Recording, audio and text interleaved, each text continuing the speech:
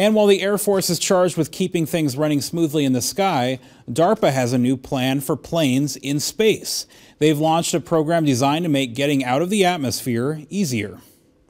Armed with Science blogger Jessica Tozer joins us with more. Hi Adam, this really is about saving money. See, it costs millions of dollars and hundreds of thousands of gallons of fuel just to shoot a rocket into space. It would be a lot easier if that rocket could get a lift on a plane.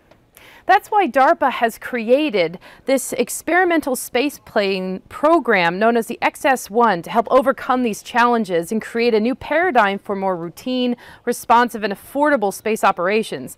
See, the program aims to develop a fully reusable unmanned vehicle that would provide aircraft-like access to space and deploy small satellites faster and more affordably. This also helps to develop technology for next-generation hypersonic vehicles.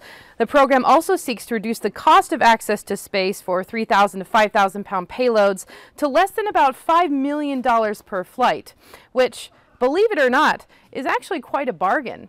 It's pretty exciting stuff. Back to you, Adam. Very exciting.